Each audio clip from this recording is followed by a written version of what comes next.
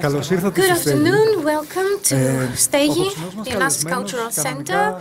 Our guest today, for most of you, our guest needs no introduction. You already know a lot about him. Still, I believe that before we call him on stage, it is important for us to touch on various of his achievements. No doubt he is the star of today's crime stories and novels. His books have been translated into more than 40 languages. They've sold more than 36 million copies the world over. And actually, in 2011, it was estimated that a copy of his book was sold in 2011 every 27 seconds. Beyond that, this is a person that's lived many lives. He's been a football player, he's been a journalist, he's been actually a stockbroker, he's been successful at most, and he's also been a rock star. Today, he's here in his capacity as an author. Since we have the recent publication of Thirst, his latest book, and of course Harry Holle, the legendary detective, will be starring. And now, before we invite our author on stage, let us extend our thanks to the Norwegian Institute of Athens, the Embassy of Norway, the Ωνάσης Cultural Foundation, and Metechmio. So enough said, let's invite Jo Nesbo now. Ladies and gentlemen, we are joined tonight by Jo Nesbo.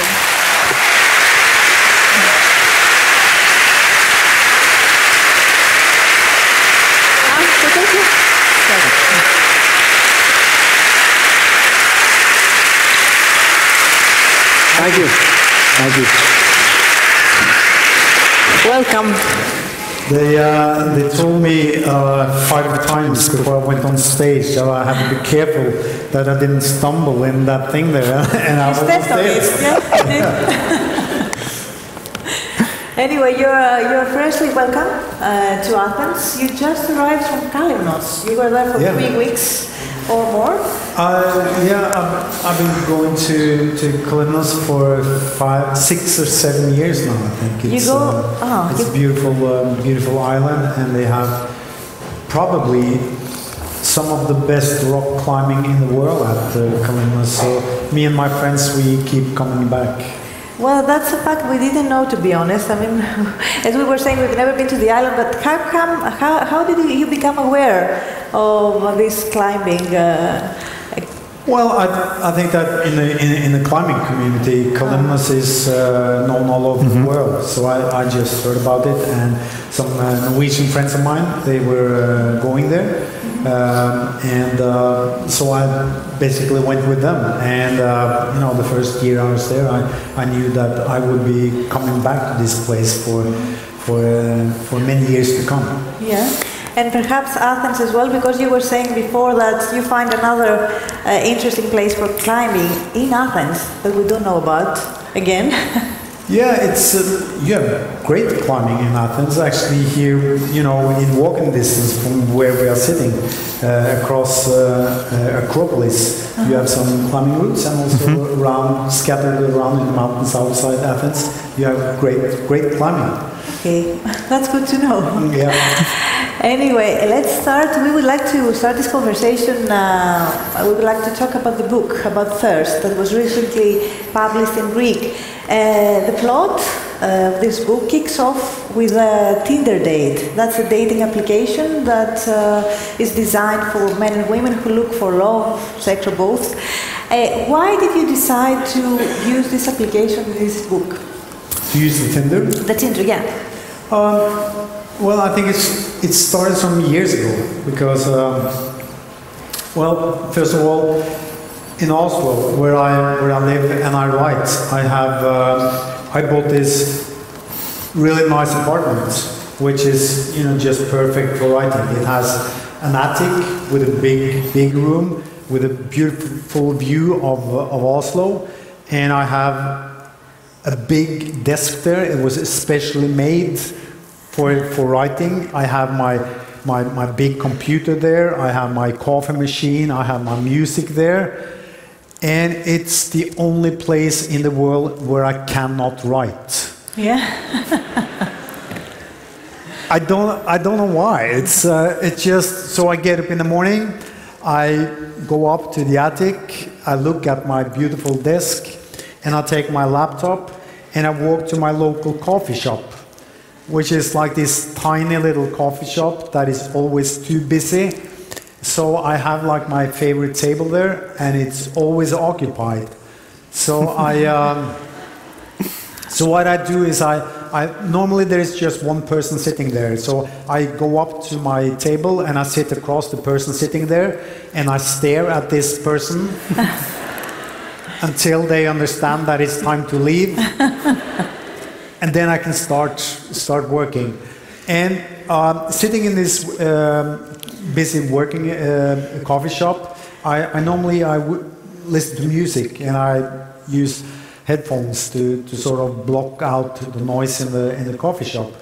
But some years ago, I started noticing that there would be people sitting at the table next to me, like a man and a woman, and they would sit like very opposite each other, and they would talk one person at a time, like it was a job interview or something. Yeah. And they would have coffee, and they would keep eye contact, and it would look very formal in a way, but still informal. And they would be, at least one of them would be very nervous, like they were in a job interview. And then I realized that this is net dating. Yeah. This was before Tinder. So, but I got curious, so I would, discreetly turn down the volume of the music and remove one of my headphones and listen into the conversation. And of course, it would be often a somewhat awkward conversation. They would say, sometimes it would be boring conversations. Sometimes it would be extremely direct conversation, and but all the conversations were like dramatized in a way that it was almost like being in a theater or watching a movie, because there were no rules. I mean, those were the early days of net dating, and people didn't have like an etiquette for how to socialize in a situation like that. And so it would be a socially naked situation. And this is, of course, great for literature or theater or movies. So I started taking notes of the conversations, something that is said to each other. I'll just write it down and would save it for later. And so when I started working on The Thirst, I knew I was going to use that situation, that sort of awkward situation between two people, that tense situation, that it was a good starting point for my story. And of course also for people meeting in a situation where you don't have established rules. I guess by now these rules are already getting established, and in some years' time this will maybe be a very normal way for people to meet. But how can you be an observer? You say you go to this cafe. I guess everybody knows you in Oslo. I mean, you're so famous. How can you use this in your craft? Observing other people and taking notes. Don't people recognize you and get self-conscious about you being around? Does this happen? I don't know. I guess in Norway is a very polite country. People don't, and it's a very egalitarian country. So they don't make a fuss if they see somebody that they know from newspapers or from television. Even the royal family, they go to some of the cafes that I go to, and they will sit down at the table, and people will just leave them alone. And if they talk to them, they will probably not say your highness or something like that. They will address them by their first name, which is sort of a sort of thing that you do in Norway. So I don't get, people, they don't give me any extra attention in Oslo. If anything, they pretend not to recognize me. And for many years, I was sure that I would go undetected around in Oslo. And I can remember I went into a store, and this was just when, well, it was before I started writing books, but I was in this rock band. Yeah. And I would go into a store and I would order a painting that I liked. And the girl behind the counter, she would say, okay, and I will have it ready for you in a frame by Tuesday. And she said, so if I can have your name. And then I would, and that was normal for me, I didn't even think about it. And I would lean across the counter to have her spell my name correctly. And I could see that she had already written my name there. But it was like it was a very awkward situation for both of us, because she would go red in the face, but I would go red too, because this is you're supposed not to know. You're supposed to, you know, yeah, I don't know who you are, I don't know, and I don't know who you are, so we are equals. You know, it's that was a long answer to a simple question. No, I don't get bothered when I'm sitting writing in a coffee shop. Okay. Did you end up using Tinder? I was thinking about it because, but then you would maybe have the problem of that people would probably know who I am. That made it a bit difficult. And also I could, of course, use a false name. But then it would be like I would meet somebody under false pretense. And, you know, I wouldn't like people to, you know, come to dates having expectations to meet somebody. And there's a writer who's doing research, you know. But it was a friend of mine, a girl who's a climber too. And she was just coming out of a relationship. And she wanted to try Tinder. And I said, yeah, do it. I can be a wingman, yeah. You know. So if I can sort of, if you can report back to me, and she did. So for nearly a year, I would sort of follow her adventures on Tinder, which was much my research for what's in the book. So some of the actual dialogues come from her experience. Sorry? Some of the actual dialogues used in the book yeah. come from her experience. Some of it, but she's a nice girl. She's not like one of the nasty girls in the Tinder dates in the book. And actually, you know, she is now together with a guy that she met on Tinder. Oh, yeah. That's good to know. But anyway, Tinder kicks off the plot, but then again, a vampirist comes in at some point and makes you think twice about using Tinder anyway. But how did that come about, the element of vampirism that you use in the book? I mean, the killer is a vampirist. Not a vampire, a vampirist. A vampirist, which is a different thing, which is like a psychological term for someone who feels the urge to drink blood. Not necessarily from humans, could be from animals. But I was actually doing research for another book that I was planning, and I was sort of down deep in the dark cellar of psychiatry when I came across this term, vampirism, and something called Renfield's syndrome, which is another term for the same illness. And I got curious because Renfield is, I remember, the name of Dracula's assistant. And actually, in the movie Dracula, Bram Stoker's Dracula by Francis Ford Coppola, and this is a quiz for you. There is Renfield is in that movie, and he is played by who? Okay, that's really easy. Anyway, it's. I like the fact that. That it was a mix of science and the fiction. That it was sort of life imitates art, or vice versa.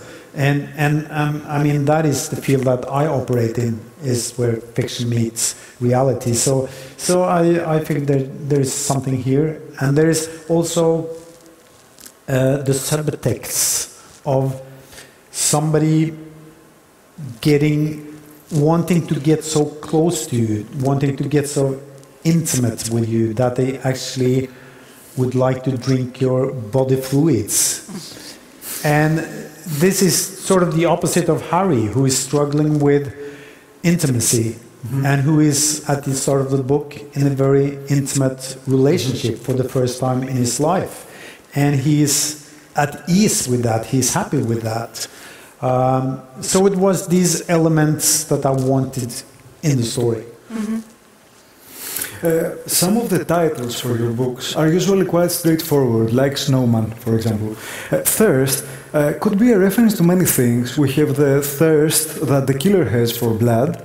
We have the thirst that Harry Hole has for alcohol, his thirst for his desire for justice, but also we have this ambition of secondary characters that could be described as thirst as well.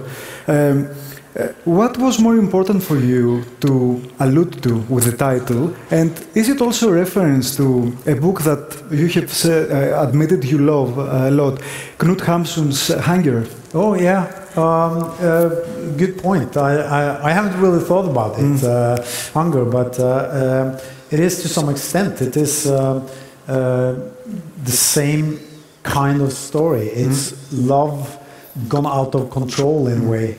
And people going crazy from love, and there's definitely a hunger. It's about people living on the outside of this,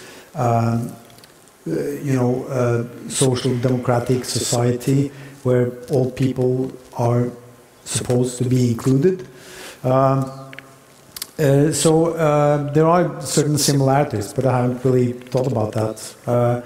I think that the title is sometimes difficult. It's and the themes for a book is also sometimes you know from the start what you are going to write about.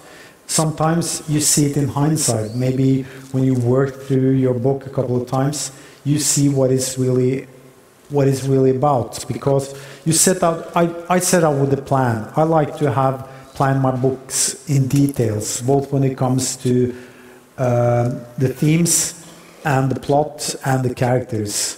So I can sort of tell my readers, come sit closer, because I have this great story to tell you, and I know exactly where I'm going and where I'm taking you. So I'm the captain on board, trust me. I like that feeling when I read a book also, that the writer has a purpose, that the story has a direction. And on the other hand, there's also something that happens during the process of writing that you can't really control. There's an organic element. You go with your gut feeling, and there's also always a reason for these decisions you are making. But sometimes you don't realize what your thinking was before later, when you look back, and then you know what the book was really about. It happens a lot when it comes to Harry, especially. I think that when I look back at some of my books, I realized that I'm writing more about my own life than I'm aware of at the time of writing. Sometimes it's years later when for example, I go to Athens and I get interviewed by a book that I wrote 5 years ago. And this is a fresh book, but the first times when I came here, I would get interviewed about books that years since I wrote. And then I will realize that, my God, now I can see that I was writing about what was going on in my life at that time. So anyway, there's this subconscious that is at work too, and I guess with The Snowman, that was a book that actually started with the title The Snowman, That was an idea that I gave to a friend of mine who was making a movie, and he didn't use that title. So I said, okay, I think I like the title. It gives me a lot of ideas, so I'll keep the title. With The Thirst, it wasn't until I had finished the book that I looked back at the book, and there were the things I had planned, but also some other things that I didn't plan when I started writing. And so I knew that, it was actually a friend of mine who came up with he read it, and he said, what do you think about The Thirst? And I said, thank you. But when you mentioned Harry Hole, and he's a character, a dear, close character, a close friend of yours. Well, he has evolved. At the beginning, he was, troubled yet innocent. Then he embraced his darker side. He committed crimes, and now, as you mentioned at the beginning of the book, we see him happy. How did that come about? And I don't know. Perhaps it's too early to ask if it has something to do with your own life, and we need to ask that question in 5 years' time. But why? I think it's a logic consequence of what happens at the end of the previous book at the police, where he, we think, and this is a spoiler for those of you who haven't read the book. Then again, you probably will understand he didn't die since there's a new book. So at the end of Police, what seems to be a funeral is actually a wedding. Harry getting married to Rachel, so he's at the start of The Thirst. He's a happy man, but Harry, being Harry, is not very good at being happy. So he's worried. He's waking up in the morning.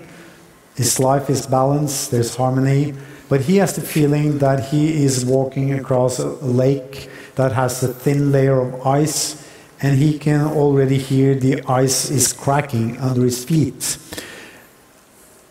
And he just, for him, what's the worst thing is the waiting period, because he knows the ice is going, at some point the ice has to break. He can't go on being as perfect as this.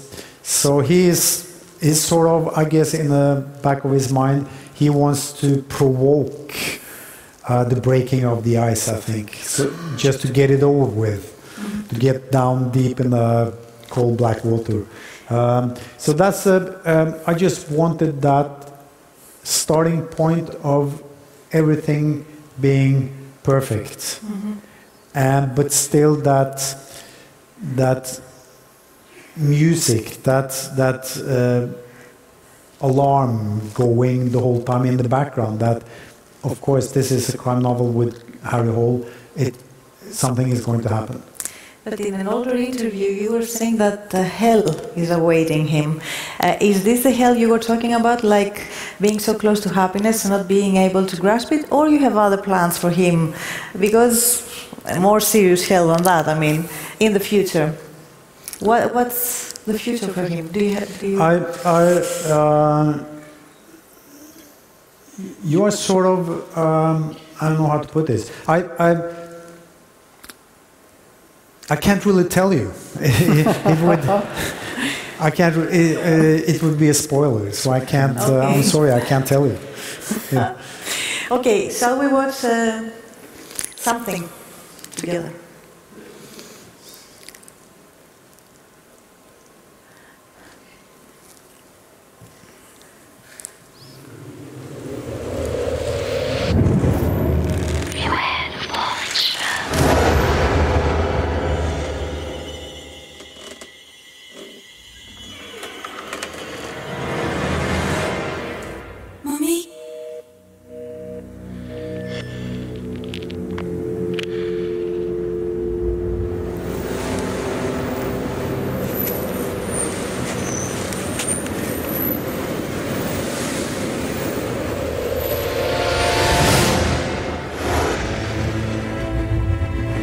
killed them the first day the snowfalls.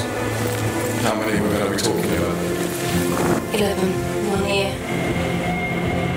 We found another one. It's been wrapped. Detective Harry Holt. I received this letter 2 months ago. I think he wants us to trace it. He's broken the pattern.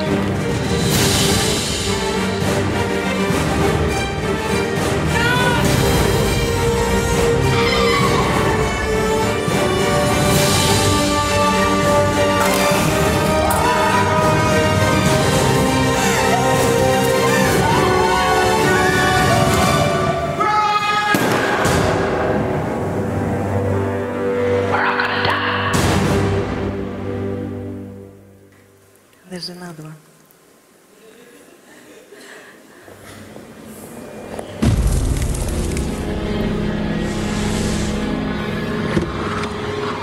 We're looking into disappearances, some recent, others dating back several years.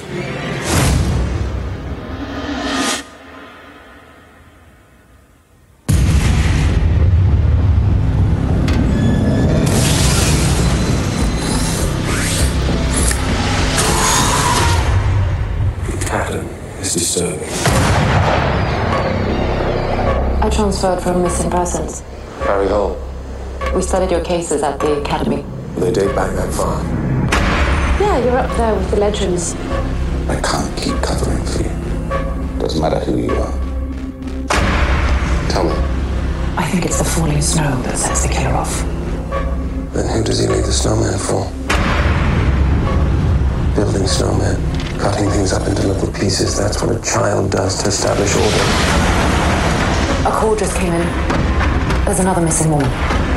We got the missing persons call. Who's missing? Sylvia Otterson. I'm Sylvia Otterson. Why would someone report you missing?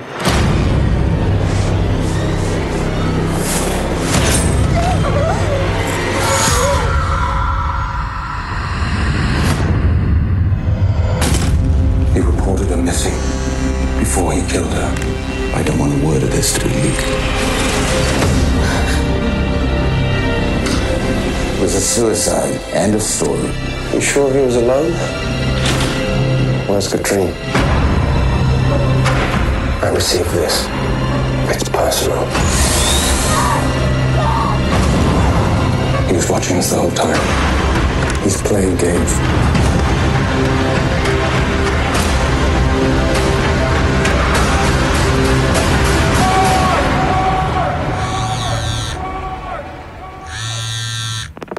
Could save them, you know. Give you all the clues and everything.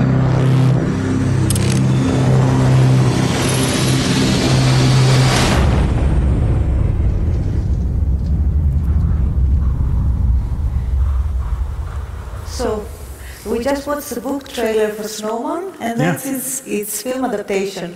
The reason we wanted to show everyone both is like, you know, I don't know who came up with the first Harry Hole, because he has nothing to do with the one you describe in your book. He's tall, blonde, and the guy in the book trailer has nothing to do with, you know, your description. And then we have Michael Fassbender, and he's the face of Harry Hole. And we were wondering, do you think that now his face will be inextricably linked with his? And will that affect your writing as well, since you're writing a new? You mean if Michael Fassbender will be? No, he is the new Harry Hole. I mean, now we all have in our minds that Harry Hole has the face of Michael Fassbender, the ones who, when we saw the movie, I mean, now we tend to think about him. So I guess it's two questions in one. Like the first one, the first Harry Hole that has nothing to do. No, the first one, I think, you know, I was just surprised. I think that was some students that they just put it out like a competition among film students that, you know, can you come up with a trailer for this book? And I think, you know, with almost no money at all. And this was like the first one is like 10 years or 10 years old or something like that when it was published in UK, and with no money at all. They came up with that trailer, which I thought was really impressive. You know, I don't expect anybody to come up with a main character that looks like the Harry Hole I have in my head. And I guess the same goes for the readers. You know, the person that they have in their head, their image of Harry, there's no actor that perfectly suits that description. So I think in that regard, you can just give up right away and say it doesn't exist. Maybe it could be Nick Nolte. You know, he's the only actor I could think of that would to have the craziness and the brutal look of Harry. But so the important thing is probably that you find an actor who is a good actor. Yeah, so it was actually the first time that I haven't seen The Snowman, the movie, and it was actually the first time that I saw the trailer right now. You know, I have to confess something. I actually have a taller and a bit heavier version of you when I read the books for Harry Hole. Yes. Okay. What's the weirdest thing? Brutal guy with a scar. And, Okay. What's the weirdest thing you've heard about Harry Hole? What's the weirdest description anybody or comparison anybody has made to you about him? Well, one of the weirdest thing I heard, I think, was it was quite early on when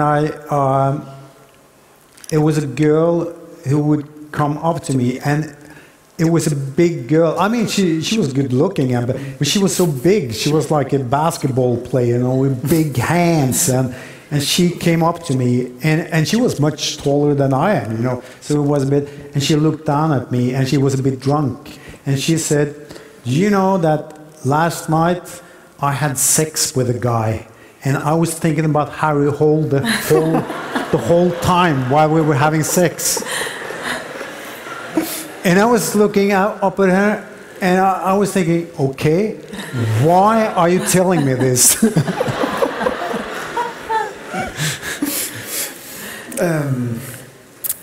We've read in an interview that you've given to the New York Times that you have used for research for your next Harry Hole novel a book by Dave Grossman that is called On Killing, The Psychological Cost of Learning to Kill in War and Society. In this book, the author describes how the violence in video games, films, and television can affect the audience into being, in a way, more able to imitate it. Do you ever worry that your books may cause the same effect? I do, yeah.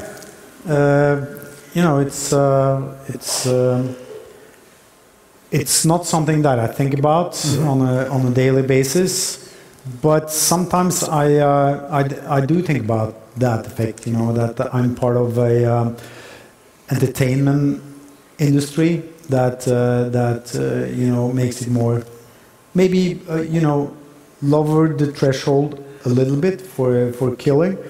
On the other hand, I mean, my job, my curiosity, my dialogue with my readers is about evil and the nature of evil. And I think it's important that you have art and you have culture that dares to go where normally you don't dare to go in an everyday conversation, but that you are willing to sort of take a detour and inspect the human mind, also what we call evil, and ask questions whether evil exists, and is it like something that is the monopoly of serial killers and crazy people, or do we all have the seed of evil within us? And in order to tell those stories, you need violence.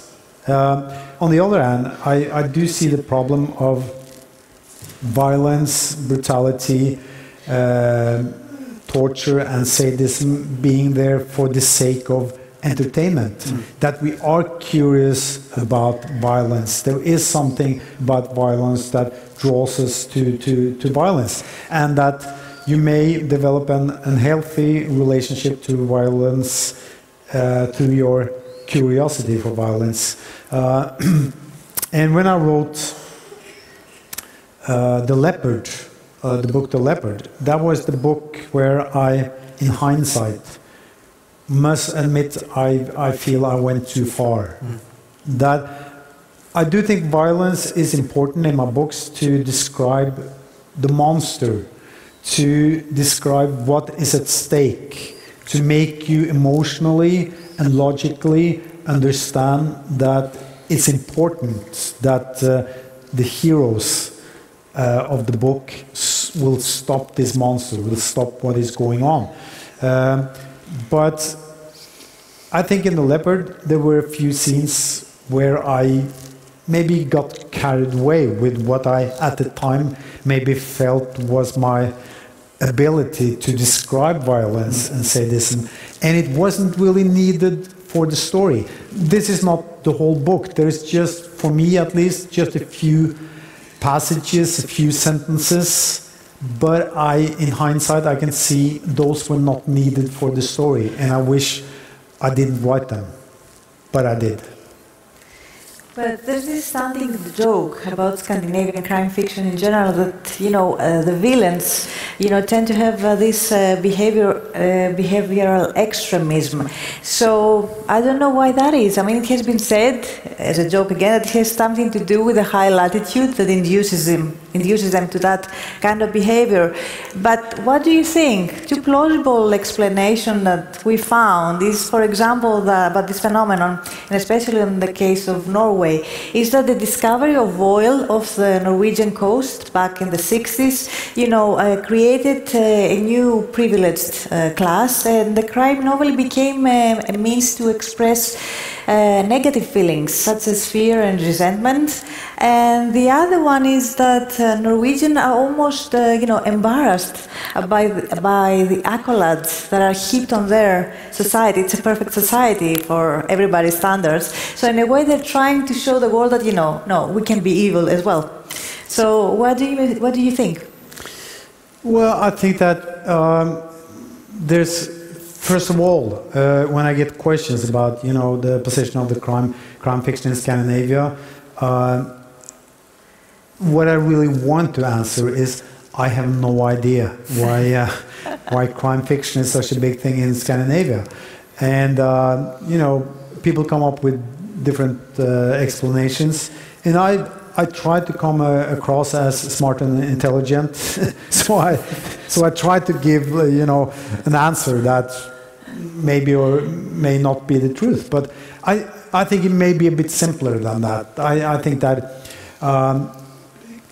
in general, I think in history, when we talk about cultural history or the history of literature, the element of coincidence play a bigger role that we are willing to admit. If we look at, the last 50 years, the trends in literature, there may be a lot of just coincidences. And I think one of those coincidences is Sjöwall and Wahlöö, who within the 70s sort of start the Nordic noir crime fiction wave by writing political books that took the crime novel in Scandinavia from the kiosks and into the serious bookstores. And it also, because they paved the way for other talented writers, who saw that they could use the crime fiction genre to tell their stories. Suddenly there were all these crime writers from Scandinavia that some of them were writing, good books. Not all of them. There's just as much bad crime fiction coming from Scandinavia as from anywhere else. But there were so many of them that some of them were bound to be quite good. I think that is the reason more than, some say, is it because you have these dark, long winters? And like you said, is it because you have such an orderly, well-organized, peaceful society? I mean, could be that too, that we sort of the Scandinavian societies where, like I said, everybody is included, or almost everybody is included. It's politically, there are societies of agreement, of consensus. If you take what we consider left wing to right wing, it's not that big a span. They are more or less all social democrats, just to different degrees. And so in that society where you don't really need to rob banks, you can get your money on the welfare, you know. Why rob banks? And that's why I think criminals have sort of become the last rebels of society. We are curious about crime and about criminals because it's like, why do you want to be a criminal? It's a hard life. You don't have to work here. You can just get your money and have a peaceful life, you know. And so I think we are maybe being a criminal is a very exotic thing in Scandinavian countries. It makes us curious. And actually, I did some research on bank robbers with my novel Nemesis, and it was interesting. I mean, I interviewed and talked to bank robbers, and I also looked at some research being done on bank robbers and the motive for bank robbers in Norway during the 90s, where you had a lot of, you know, big bank robberies, almost like if you've seen the movie Heat. It was like that. It was like battles in the streets of the city of Stavanger, where they would have automatic weapons. And by the way, all the criminals that were arrested after that bank robbery, they knew more or less all the lines from Heat. So it was like, this was really like life imitates art. And when they did research on those bank robbers, they saw that their motive for robbing banks were money, of course, but almost as important was the kick, the suspense that they got from robbing banks. So I think it has something to do with that also, that it is so peaceful and boring living in Scandinavia that you have to have a little crime, either in fiction or in real life. Do you become obsessed with real-life mysteries? I mean, a few months ago we had this situation with Peter Madsen in Denmark, this Danish invader with a submarine who allegedly murdered a Swedish journalist, and her decapitated body was found in a bay near Copenhagen. Do you follow stories like this? More than the average person does? I do follow this specific story. I do follow a little bit because it's just too crazy. But I don't write real crime, and I think I've done enough research on real crime to realize that real crime is in general not very well suited for literature. If you want to, you know, talk about the nature of evil, you don't really find it among the regular criminals. What you find there is more, you know, social dysfunctional families, background with drug abuse, absent parents. So you find social problems. You don't really find that core of evil. At least you don't find it more there than anywhere else in society. So I might as well use very normal, functional people in my stories to describe something that may feel relevant for readers in general. And so I find, well, in general, I find real crime depressing.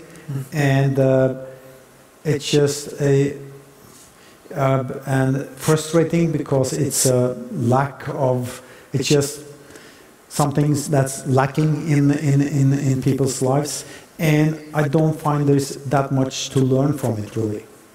not that has to do with the element of evil, for example. Apart from Scandinavian fiction, crime fiction, we have the international success of Scandinavian TV shows like The Killing, The Bridge, and you have written a script for a drama called Occupied, and you have chosen a plot that doesn't seem drenched in blood as much as your novels anyway. How did you decide to steer away from the whodunit concept? Well, Occupied is a TV series, and they just started the second season now, and it's about sometime in the near future where Norway has a green political party that is in power, and so they decide to stop producing oil, and this provokes the EU and the United US, and so there's sort of and Russia occupies Norway in order to make Norway, force them to keep producing oil. And it's sort of a silent agreement with the rest of the Western world that they will not react to this, Norway being part of NATO. But the way they do it is they just keep producing oil, but it's a silk occupation. When you wake up in Oslo, you will read your newspapers, you will look at television, you will look outside, nothing has changed. You can still go to Athens for your vacation or to London to watch a Premier League match and shop and go back. So you don't really feel that your freedom has been restricted. Sometimes you can see you can hear Russians in the streets, and you can maybe see a military vehicle. Apart from that, life goes on. And so the question is, in a situation like this, where Norway has sort of given up because they have no allies, and your life seems to be more or less the same, you have the same standard of living, what are you as an individual willing to sacrifice for words like freedom, sovereignty, democracy, independence? And I guess the question why I wanted to ask that question is that in Norway we are still so preoccupied with World War II. Norway is a young nation. It won its independence in 1905. So a nation needs to have a self-image. And what do you build that on? Where in Norway's case, I think it's about the polar explorers of the Nansen and Amundsen, and then it's our idea of the Norwegian resistance movement during World War II, which was, to be honest, very limited.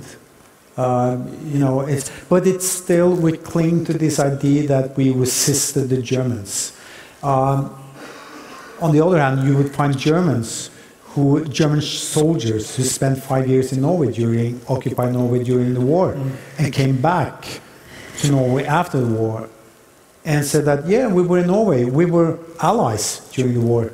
Allies? You occupied us. We were your enemies. Well, we didn't notice, and this. So I think there's this shame also in Norwegian society that we try to see ourselves as fighting against the Nazis, but really did we? And this is what I wanted to address in Occupied. What are we willing to sacrifice on an individual level? Do we just keep our heads down and get on with our lives? And who will be the ones who will pick up the weapons first and resist? This has something to do with your own family history as well. We know, I mean, you addressed this subject in another book about your father's involvement in the war with the Russians, but I think that on your mother's side, there were people in the resistance, if I'm not mistaken, so that must have been like, you know, a bipolar situation in your house, I guess, while you were growing up. Definitely, it's a personal story also, because I, like you said, I grew up with my father, who volunteered to fight with the Germans against Stalin. So he spent the war in the trenches outside Leningrad.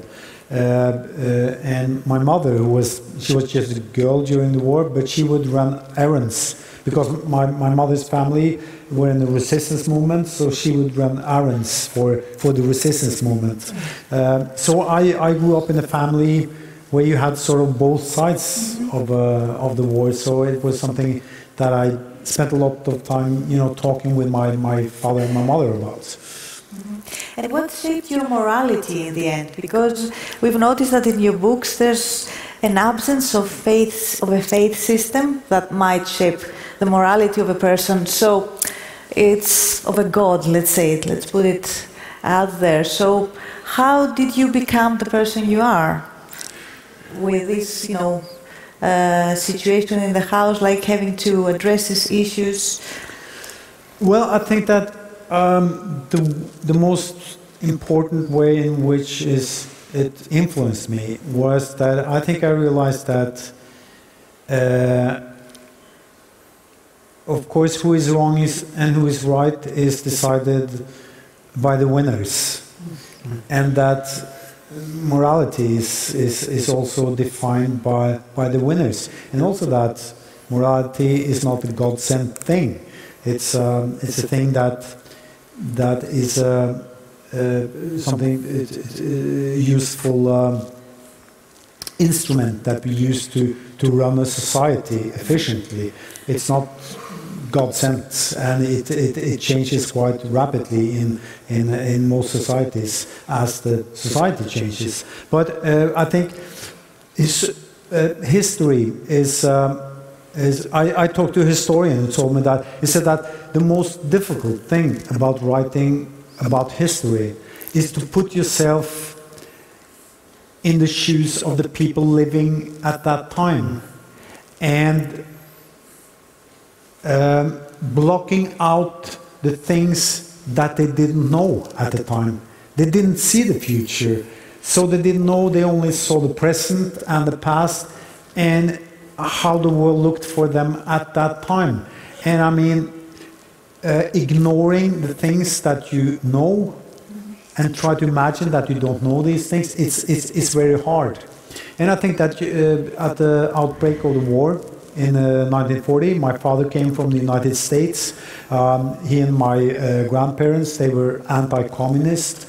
They saw the world as, first of all, the democracy of the United States was at the other end of the world, at the other end of the globe, and which actually meant something in the 1940s. So in Europe, it was the old democracies like France and England, they were more or less bankrupt.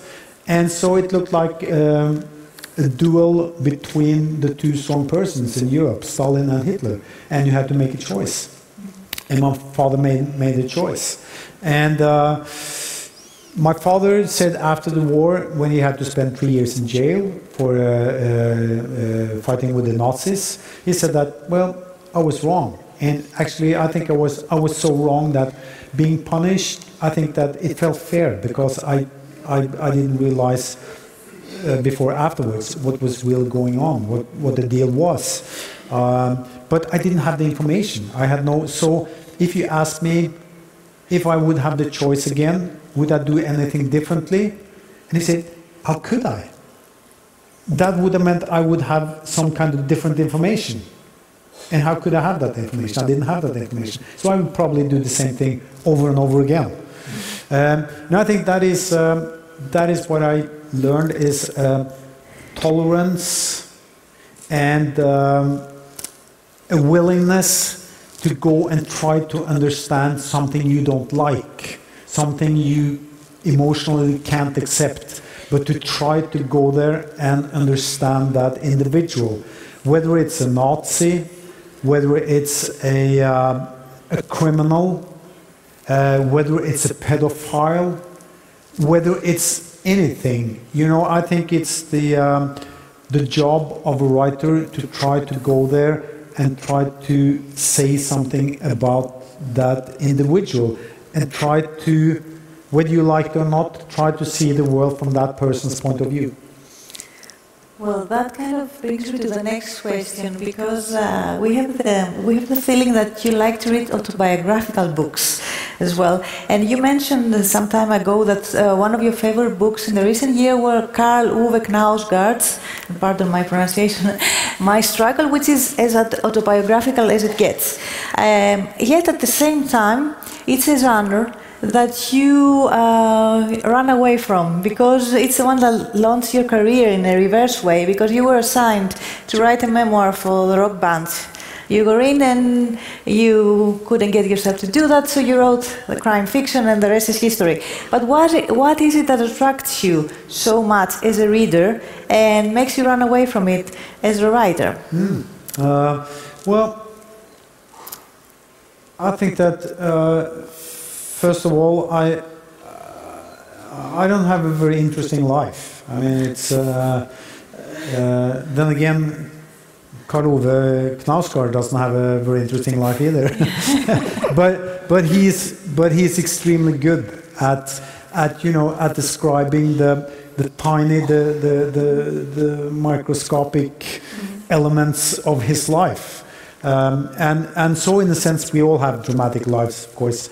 But it's, I don't know, it's, I mean, I do write about myself, like I said, when I write about Harry. I just don't realize it at the time of writing. And I think I'm interested in, I'm curious about things that make us tick as humans. I mean, when I sit at an airport and I see somebody leaving each other, you know, saying farewell, I look at them and I try to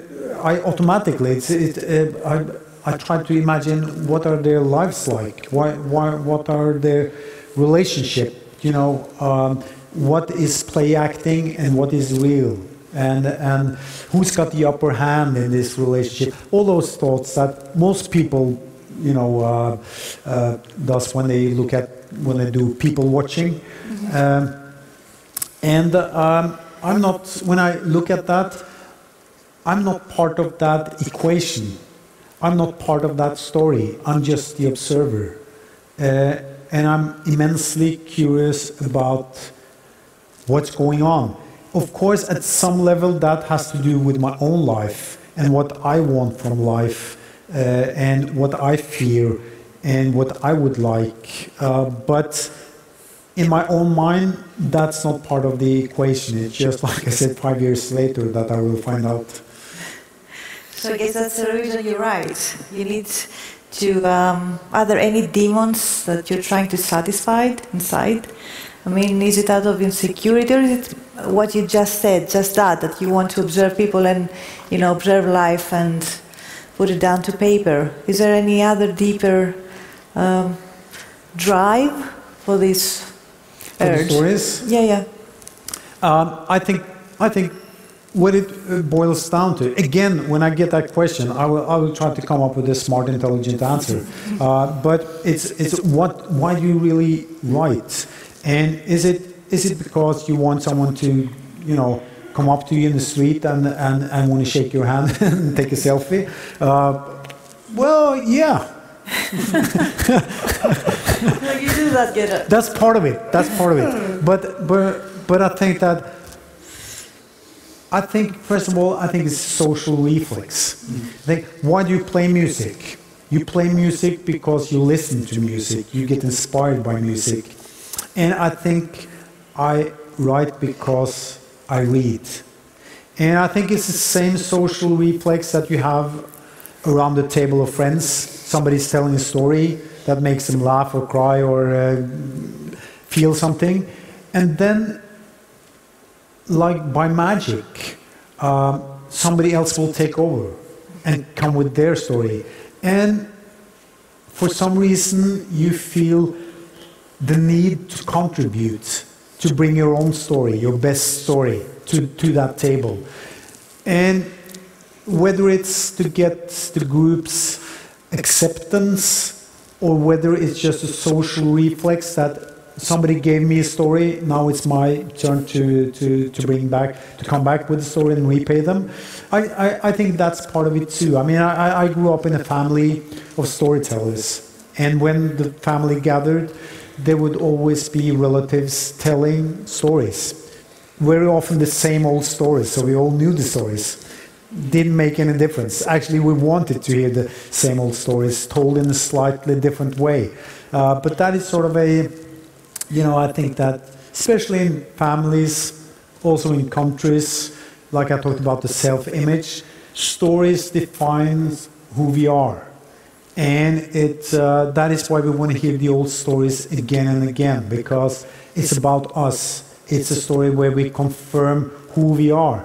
And I talked to an old person some years ago, and she said that we were talking about her friends that were dying, and she said something. She said that when my friends die, the stories die, the stories about us and about me. So I lose myself bit by bit because there's nobody to tell the stories to, and there's nobody who can tell me the stories that confirm who I am. Is there a manuscript of a novel that does not belong to the type, to the genre crime fiction, hidden in a drawer somewhere, or do you not think about that at all? A story that is not a crime story? Yes. Your children's books. Well, yeah, I have the children's book, and I also I did write a book of short stories that are not crime stories. So yeah, I don't see myself as a crime writer because I'm interested in crime as such. I see myself as a storyteller. I mean, when I write the lyrics for my band, it's totally different stories. It's about growing up from my home, in my small hometown at the west coast in Norway. But just that the crime story is a very good vehicle for telling certain stories. The sort of where you have the mix of individuals and society. So shall we take a break and watch something again?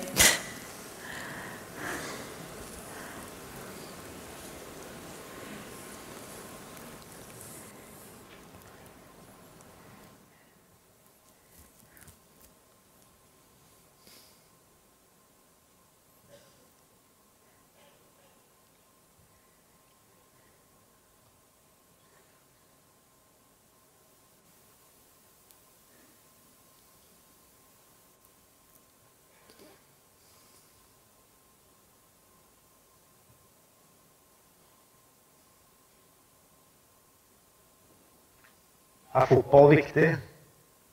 Hvis leken viktig, hvis drømmen viktig, så fotball viktig. Og hvis øyeblikkets skjønnhet viktig, så også fotball viktig. Og hvis det viktig at vi har noe vi alle sammen, alle i hele verden, kan dele, så fotball viktig. For fotball tilhører alle. Drømmen tilhører en fattiggutt i slumkvarteret i Brasil, som Pelé, og det tilhører en rikmannssønn som heter Martin Andresen. Og leken tilhører en fjortisjente som fotballpunch i Vardø, og en gutt på Elfenbenskysten som vi ikke har hørt om enda. Og øyeblikkene tilhører ikke øyeblikkene også hos alle. Hva med det magiske målet til Maradona mot England i 1986? Hva med saksesparket til Odd Iversen og Meløs stadion? Tilhører det Argentina og Vålerenga? Nei, det tilhører oss alle. Det våre øyeblikk. you have been a really promising football player when you were young, and you stopped because you had an injury. How was it then? Did it seem like the end of your life at that moment? I think I was only 19 at the time, so I think for a short moment there it seemed like the end of the world. But I think at that age you are quite flexible, and you readjust your goals for life quite quickly. So I think I had a bad year, maybe just bad 6 months, and I realized I had to do something else. But I must admit, it was, I think, 2 years later when I saw my friends that I played with in Molde, and they were playing the cup final, and I watched them on TV. And then I was a little bit heartbroken then, but apart from that, no, it was okay. Are you still a very passionate football fan? Yeah, well, I was. I can remember at the age of, I think I was 8 years old or something. Then and I wasn't that interested in football at that time. But then I was more interested in playing football than in watching football. And I was watching a football magazine, and it was there was some pictures of players of Arsenal, and they have quite nice shirts, red and white shirts. Their football sucked at the time, but their shirts were nice, and so I liked it. Then my older brother, who's 5 years older than me, he came up to me and said, "No, not Arsenal. You're a Tottenham supporter, and will be for the rest of your life."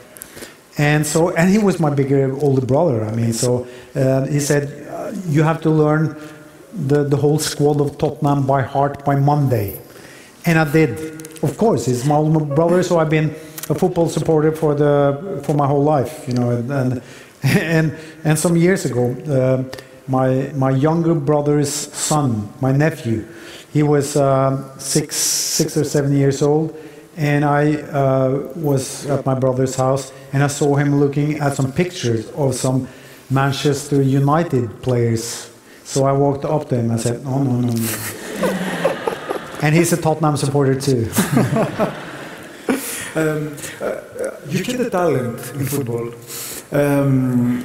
and in a way, you become successful. You have become successful in many things without allegedly trying too hard.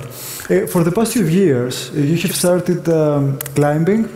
You love climbing, and you've said that at the beginning it wasn't easy for you.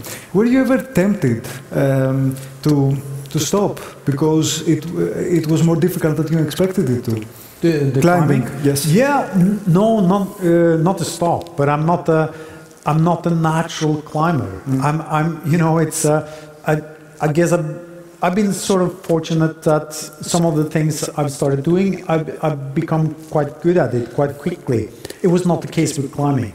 I didn't get climbing. I would have,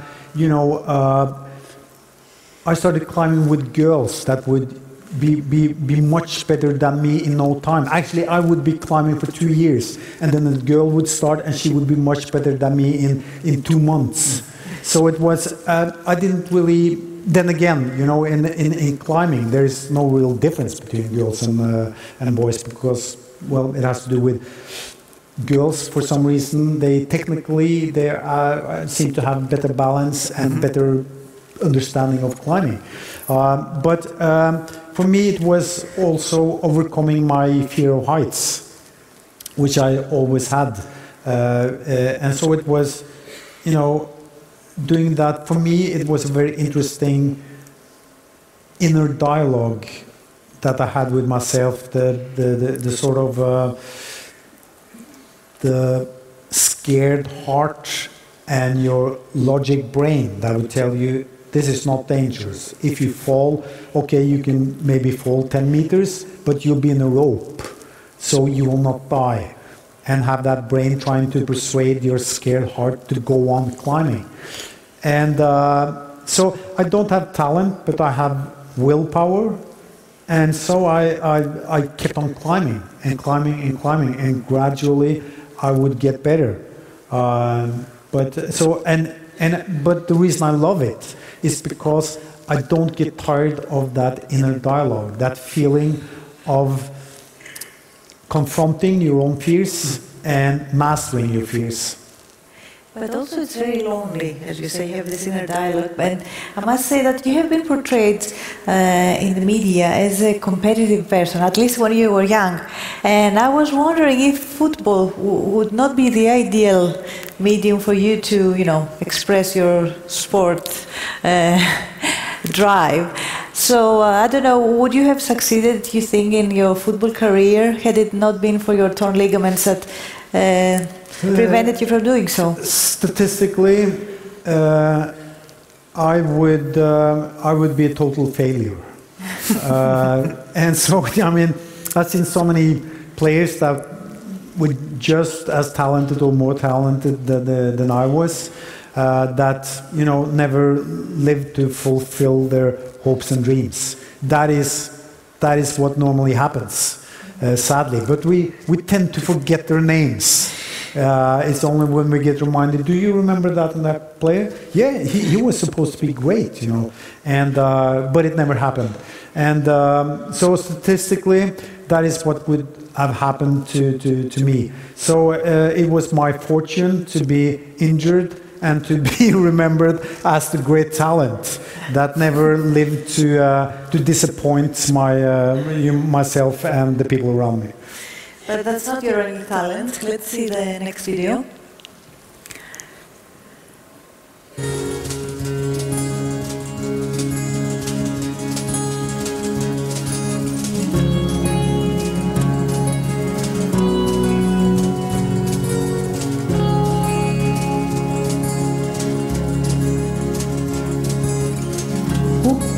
Nærmer seg satsen, så alt borte. Flomlyset ble slått av, og min første tanke her, nå har jeg gjort det. Stiv og skrekk min strake kropp, skriker et stille stopp. Jeg skulle aldri begynne med hopp, men stav sprang, og jeg som ikke torde.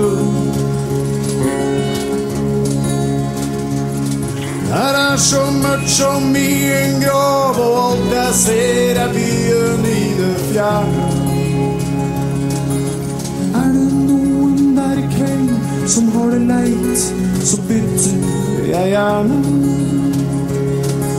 Selv jeg på full fart, en hopper jo ofte det, men som regel kan en hopper se, og alt jeg ser en og annen stjerne.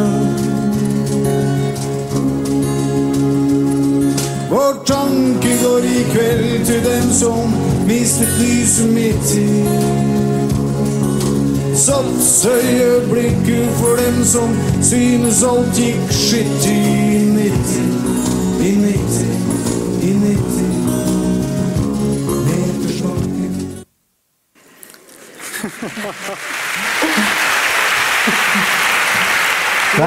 Thank you. That was last year. Why do you think the audience laughed when they first saw you? Why they laughed? Yes. Well, it's because I look ridiculous. Music plays a really big part in your novels as well. It's always present. I have the feeling, maybe I'm mistaken, but you will tell me, that sometimes you punish the characters that you don't really like with bad taste in music. And there's a reward for the characters that are likable, and they like the bands that you like as well. Is that the case? Yeah, well, I think that, it's having people in your stories to reveal what they like culturally, whether it's movies or literature or music. It's a very efficient and quick way to tell something about who they are. If it's in The American Psycho by Bret Easton Ellis, it's when you understand that the main character in a novel, he didn't like Genesis when Peter Gabriel was the singer. He just started liking them when Phil Collins took over. That's when you understand that this is a really evil guy. So you know, so yeah, I do use references like that to tell something about people. But often, I mean, if they wear a T-shirt with a certain band, Metallica or something, you know, it's often, then it's not necessarily about what they like and who they are, but how they want to be perceived. So it's also about, yeah, showing the signals that people send to the world. And what would we be surprised to find on your Spotify list these days? What you would be surprised to find? Well, I did have for a long time. I actually made long speeches about Ronan Keating's "Life is a Roller Coaster," and why it's a hit. And I would pinpoint to certain things in the arrangement, and certain, for example, the fact that the hook line is one word too long. So you get like it's a beauty spot. It's like the thing that is not completely square. It's quite square, that song, but it's just about. I like pop songs. I like really, you know, cheesy pop songs. Yeah. Such as? Sorry? Such as? Such as Ronan Keating. That song. I don't like everything that's cheesy, but certain pop songs that I really love. And we have one last question. If you could trade your success as a musician and as an author with a really huge career in football, would you do it? If I could change my career as a writer with... Yes. As a soccer player. You know, did you know that Elton John and Rod Stewart, who would also play football in their teens, they were asked the same question, whether they would change their music careers with playing one final, FA Cup final at Wembley. And they said, I think both of them said, that's easy. You know, they would play the Cup final. I don't No, I mean being here in Athens, it's easy. Of course, I wouldn't change anything with being here with you guys.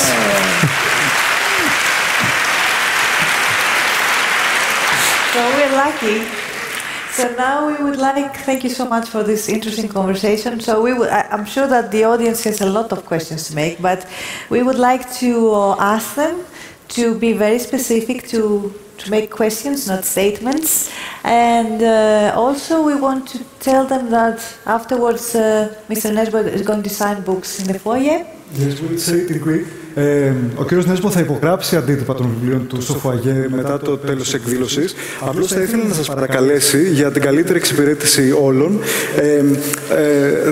να φέρετε μόνο ένα αντίτυπο ο καθένας. Θα βάλει μόνο υπογραφή, δεν θα κάνει αφιερώσεις και επιτρέπετε φυσικά να φωτογραφίσετε, αλλά δεν θα ποζάρει μαζί σας. Sign your books. You can take photos, but he's not going to pose for the photos. So you're not going to take selfies or more set up in view photos. So, over to you. Κανείς? Ο κύριος εκεί. Περιμένετε λίγο το μικρόφωνο. Okay. You're one of the best crime fiction writers at this moment. What other 5 writers would you recommend to people who want to just start at this genre? You mean crime writers? Fiction writers, yes. You know what? It's I'm not a big crime fiction reader myself. I read a lot, but not particularly crime fiction. But I would definitely recommend Jim Thompson. who's my favorite. Who I mentioned American Psycho, and he would be the guy who would actually write, I think, the original American Psycho during the 50s and 60s. And you have books like The Killer Inside Me, Population 1280, great novels. James Ellroy, I really like. I think Mystic River by Dennis Lehane is a great novel. And I mean, there are so many. Lawrence Block, I quite like. Yeah, you said 5, that's 4. Is 4 enough? Okay. Thank you. Thank you.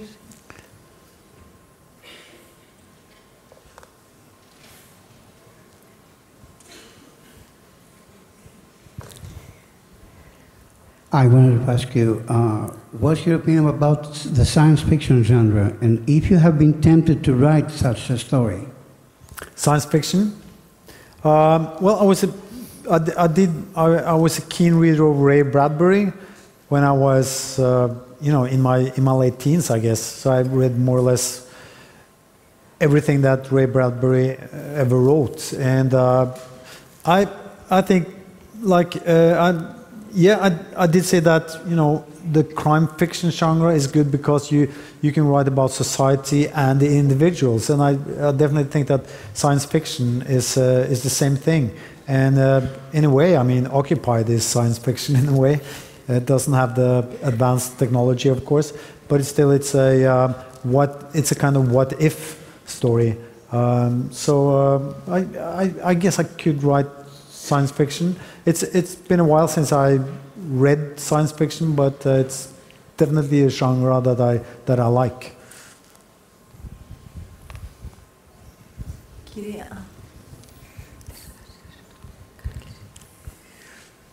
When you set up a profile for your criminal in a novel, do you give more attention to the motive of the crime or other features that will make the plot more spicy or more interesting to the reader?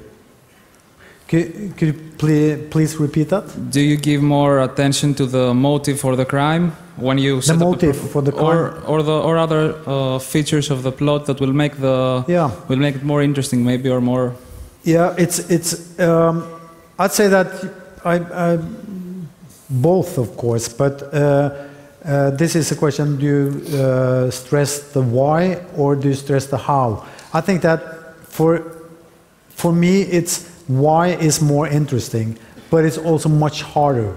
The how is more constructing the story, and in a way it's more fun. But the heart and the soul of the story is why. But they are sort of equally important, I think. Νομίζω ήταν η κυρία εδώ πριν.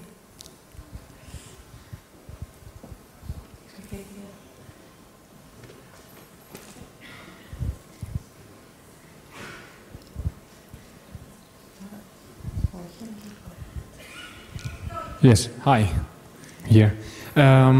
Where do you think the printed book will be in 10 years? We see CD dying. We have Spotify, we have iTunes. Where do you think book will be in 10 years from now? I think that, again, I have no idea. What do you think? I don't have anything that, I write books. I don't know much about books as such, but what I have seen, as you probably have seen, is that they predicted the death of the book 20 years ago. It's still around, so it's quite a good invention. It works, but to me, it's really not that important. I don't write books. I write stories. So whether you have it an audiobook or you read it on a Kindle or whatever, I really don't care. I'm a storyteller.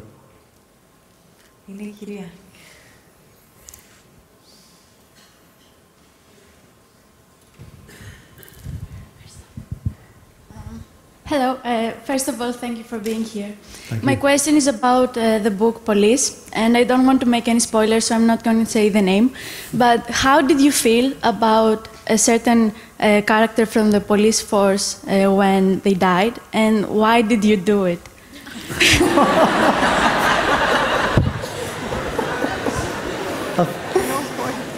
I think I could hear a slight accusation in the way you put it.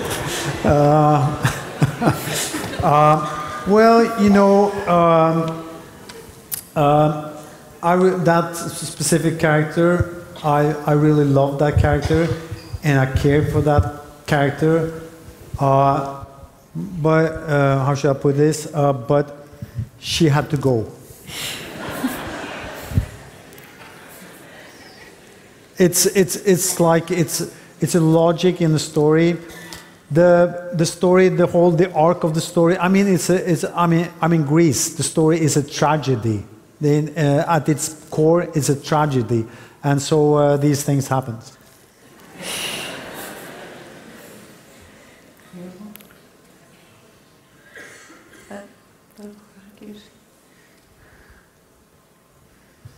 Hello. What intrigued you in Macbeth play so that you make decide to retell the story? Sorry again? Macbeth. Macbeth? Sorry. Yeah. What intrigued you in Macbeth play so you decide to retell the story? Well, Macbeth is a novel that is coming next year based on the play Macbeth by Shakespeare, and I was contacted by the publishing house that was going to publish a series of novels based on Shakespeare plays in connection with his 400 years anniversary. And I said that, okay, I will do it on one condition, if I can have Macbeth, because I grew up with that play, and I love that play. Both the play and the movie, and there was even a translation in Norwegian that I read that was really beautifully translated, and so that was the reason, and also because I took some time. I said that, okay, I really love Macbeth, let me think about it for a month, and then I came up with an idea of how I want to do it. I wanted to do it set in the 70s. And it would not be a power fight of the throne of Scotland, but it would be in a corrupted, polluted city in the 70s, and it was a city that is on the verge of bankruptcy, and it's a fight over the position as chief of police, and there would be like two persons fighting for that, Macbeth and Macduff. So that was, and the three witches in my Macbeth is not some supernatural witches, you know, making this terrible soup. They will be drug cooks making methamphetamine, of course, and selling. Yeah.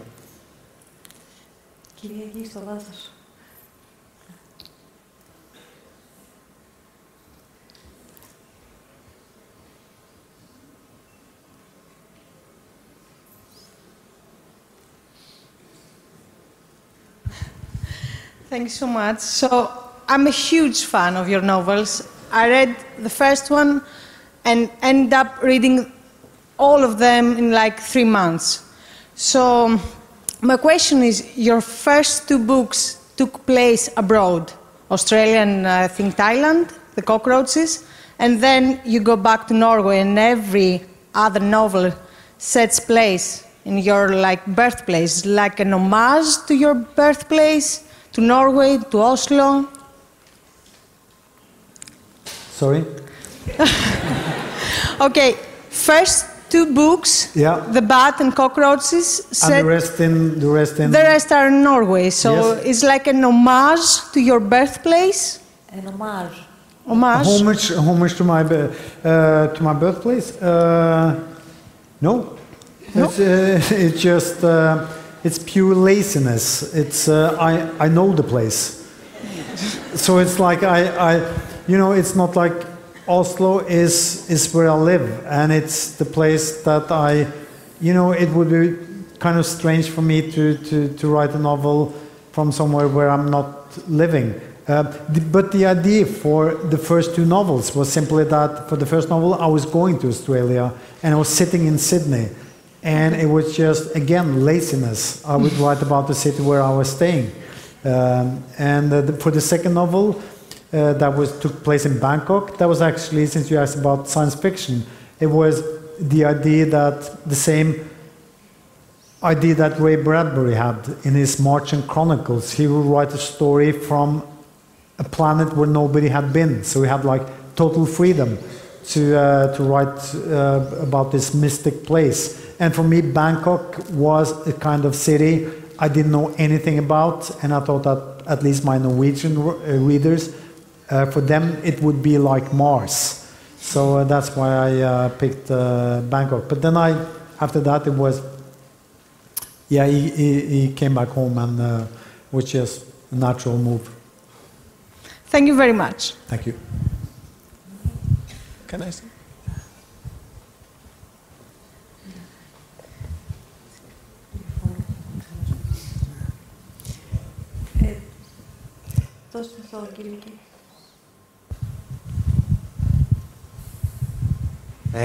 Ήθελα να ρωτήσω, μιλήσατε ότι υπάρχει ανεκτικότητα στις σκανδιναβικές χώρες.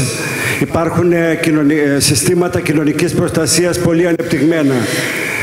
Όντως συμβαίνει αυτό. Όμως από την άλλη παρατηρείται μια βία από νεοναζιστικές οργανώσεις. Πώς εξηγείται αυτή η αντίφαση? Από την άλλη να έχουμε μια ανεπτυγμένη κοινωνία σε όλες τις σκανδιναβικές χώρες με ανεπτυγμένο σύστημα κοινωνικής προστασίας, και από την άλλη να μην μπορούν να εξαλειφθούν αυτά τα φαινόμενα της νεοναζιστικής βίας. Ευχαριστώ. Well, the question was, in Scandinavia, you said that there is tolerance, and also there is welfare state for most of the citizens. But also, for the past few years, we have violence coming from neo-Nazi organizations towards immigrants or people who are different.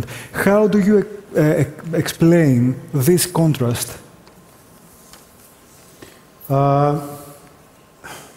Well, it's again, I'm a writer, so I try to be. I'm just a writer, so I try to be careful when I get these questions, as if because I don't represent a authority. I don't have any superior knowledge compared to anyone who lives in Scandinavia in these matters.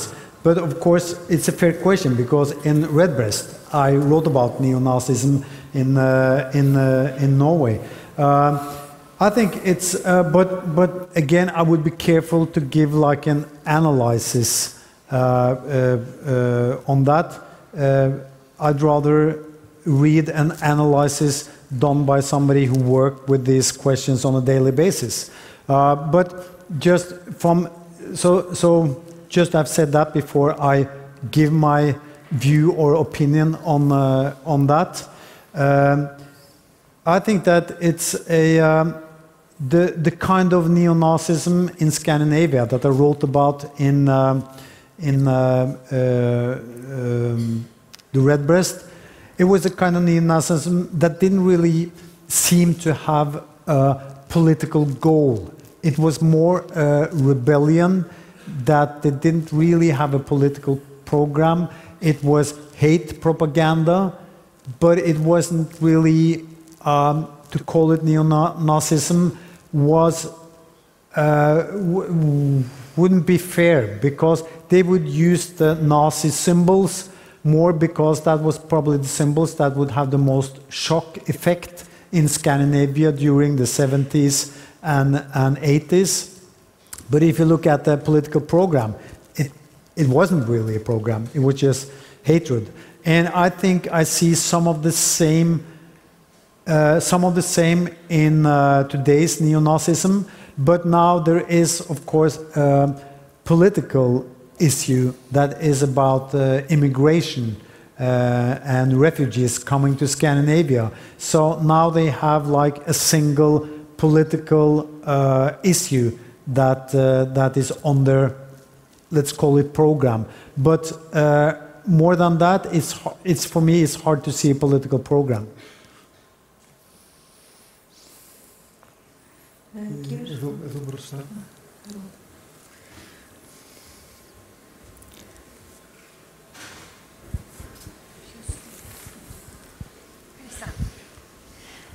Hi. In reference to the snowman being turned into a movie, I understand that as a writer you would be reluctant at first about seeing a book of yours into the big screen. Was there a specific aspect of the book, other than the character's appearance, that you were concerned the movie wouldn't do justice? Well, I think that the reason why I was worried was that, like you said, that you have an actor sort of defining who Harry is, and I'd rather be that there would be, you know, each reader would have their own Harry Hole, the way they imagine him, and same for me. That is just that the movie is such a strong medium compared to the book, that it would sort of invade the universe and take over. But apart from that, I don't really see the movie as, for myself, I don't see the movie as a version of the book. I see the movie as a story in its own right. And I think especially with The Snowman, the director, Thomas Alfredson, I talked to him before the process started, and he said that he wanted to tell his own story. And I was okay with that. I mean, you have to respect that he didn't want to tell the story I had told. He wanted to make his own character and his own story. And I was fine with that. You know, it's I said, do your thing, and whatever you can use in The Snowman, fine. There was Michael Ondaatje, the Canadian writer that wrote The English Patient. I met him in Canada, and he told me about this friend of his that has had one of his books made into a movie, and it was not a very good movie. And he met him in the streets, and he said, "Oh, look what they did to your book." And he answered, "They didn't do anything to the book." And I think that is the way I feel about, you know, adaptations of my books into movies. They are movies. They are different stories. Hello. Hi. I'm very happy to see you. Thank you. I wanted to ask you, do you think that Harry Hole deserves to be happy, or that he's too damaged to go to a happy place in the end? I'm not asking you for spoilers. No spoilers. Just what you think. If he deserves to be happy? Does he deserve to be happy? Because he has done many things, he's very damaged, and do you think that he can be happy? Well, what I can say is that there will be periods of relative happiness. Hello. Hi. I'll give you an idea, or if you prefer, a challenge. Knowing Greece, and especially island of Kalymnos, so well, could you write a real dark story about this island with this sun, this sea, the mountains and the hills, based on Greek mythology? I have. I have, you know. It's in Aris Theolopoulos. He's a great climber, and he made many of the climbing routes in Kalymnos. And he has a rock climbing guide for Kalymnos. And in the middle of that book, I've written a short story about one of the routes he made, Mon Amour, at Kalymnos, and it's a really dark, scary story about climbing. And there's a couple of Greek gods in there too, I think. Well, thank you so much for being here. Thank you.